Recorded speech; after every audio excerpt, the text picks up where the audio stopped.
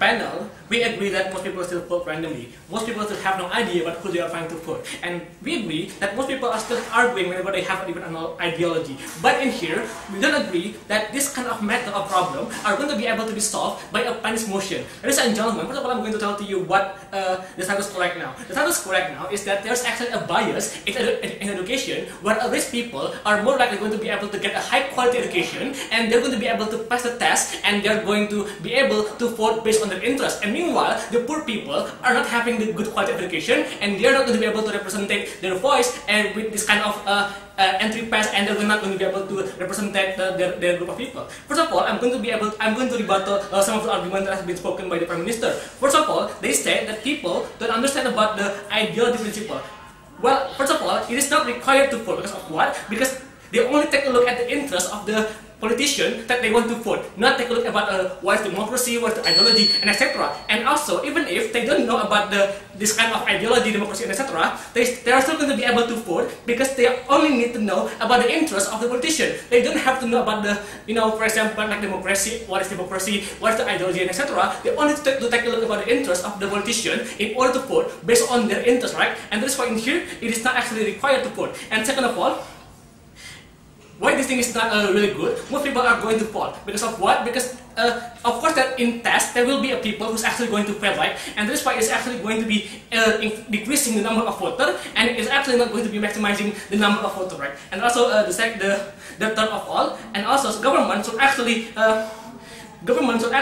improve in the quality of the education, for example, scientific anymore. And second, they say that people not know about politician. Well, first of all, by giving the test, of course that people don't have any idea about the voter, right? And if they are required to take a test in order to vote, of course that they're not going to be able to be interested, and of course the number of voters is going to be decreased. Because of what? Because people are going to be lazy to take a test, and they will be like, oh, it is so hard, and they will think it is actually going to be so problematic to them, and of course they're not going to be the next voter. Because of what? Because they will not be interested, right? Because they have to take the test in order to vote. And that's why, second, actually, it is actually requiring the candidate to go further, right? To explain the to explain their political plan, to explain their interest to the society in the country, right? For example, if you want to be recognized by the society, of course that you have to be the one who share your interests, who start campaigning in the society, and of course by doing that, of course the people, the society will actually recognize you, and of course they will be knowledgeable enough to vote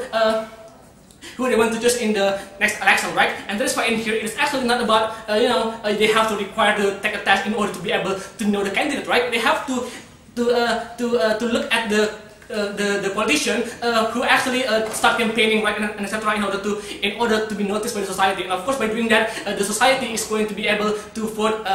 They're going to be able to not vote randomly in the next election, right? And that's why in here I'm going to tell to you for argument. I'm going to tell to you to argument about why it is effective and why it is justified. Why it is justified on our side. First of all, why it is effective on our side? Because of what? First of all, OG claimed that the most people don't know about the voter, right? Well, of course that they choose randomly, right? And of course that's why when there's an entry barrier where people have to take a test in order to vote, of course there will be so many people who is not interested in taking the test, and of course the number of voters is going to be increased. It's going to be decreased. Because of what? Because they will not take the test, and because they will not be interested. And that is why in our side it will be more effective. Because of what? Because people don't have to take the test in order to vote, and they will be just like going to the place to take a vote, and they will start voting, right? There is no any requirement in order to vote for the next candidate. And second of all, the test is actually biased. Like what I've already told to you, that of course that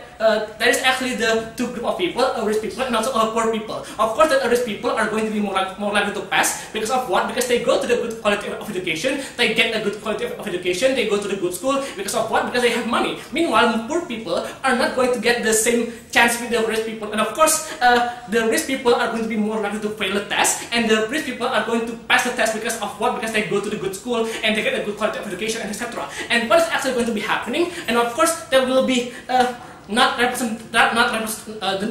voter is actually not representing the society. Because of what? Because there will be so many people not representing their group, and that's why the number of voters who is actually going to be passed is from the rich family. It's going to be from the rich people, right? And of course, they only care about their interest. They only care about their business because of they only care about their interest and business, and because of this, of course, that the candidate, the politician is that's going to be chosen. Of course, that coming from a people who is only taking a look about the interest of these people, and that's why it is not going to be representing our society, right? And that's why the goal that they want to achieve, where the politics is actually going to be good, is not going to be achieved because of what? That is still not the voter is not representing from all kind of society, from poor people, from rich people, and etc. The number of voters from poor people is going to be not shared by the society. And third, it is not going to be maximizing the number of voters because of what? Because the politics is all about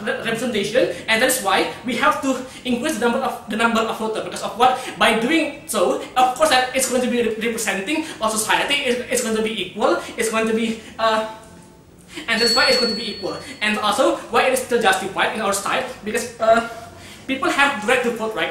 And that's why by limiting them to vote, it's actually simply just taking their right to choose, right? It's not really justified in their side, because they are taking the right to choose. They are taking the right to actually participate in choosing what their country want to be, and that's why it is not justified. And second, why it is still okay to not give a general test for the election, because of what? It only requires the interest of the person, right? Whenever we want to vote, of course that we are only have to find a candidate who is sharing the same interest with us, right? And that's why it's actually people who vote, even though that they have no idea about what ideology, even though that they are coming from the uneducated background, of course that they still have an interest, because of what? They have a problem. They know what they need, right? Even though that they are not educated, they still know what they need from the country. And that's why even if that they are not educated, they still have the interest, and that's why the voter is still going to be a accountable decision. The voter who vote